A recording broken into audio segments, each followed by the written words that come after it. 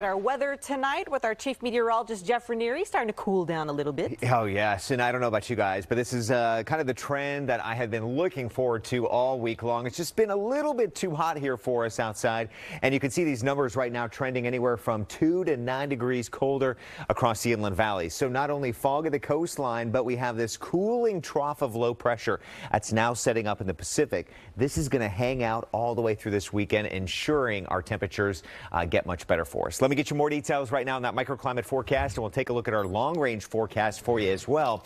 And on Thursday, I think the biggest thing for you to know is when you're off on that morning commute, 6 and 7 o'clock in the morning, the fog does look to be a little bit thicker out here. We'll even see some drizzle near the coastline and possibly over our bridges, especially near San Francisco if you're doing that early morning commuting. Then that clears back for the afternoon, except some of that fog hanging out at the beaches. So this will start us off on the cooler side tomorrow morning. We're back down here to 61 in the South Bay, 58 for the peninsula, and lots of 50s for you through the East Bay, San Francisco, and the North Bay. So a light jacket certainly could serve you well here.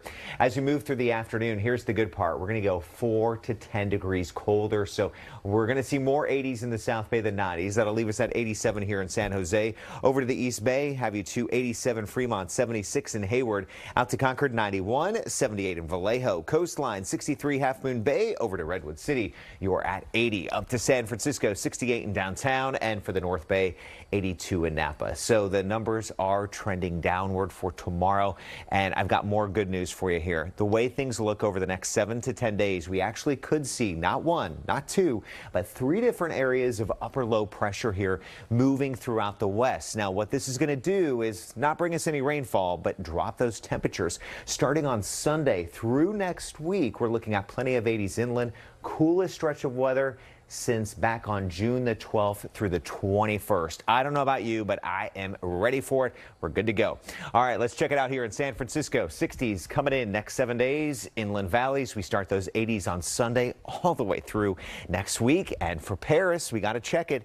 82 for tomorrow, and we're up to 94 for that closing ceremony on Sunday. I can't pronounce it, but Jessica was talking about steak and French fries. Oh, I know. Pommes frites. Something fancy. Yeah, I'll take some of that.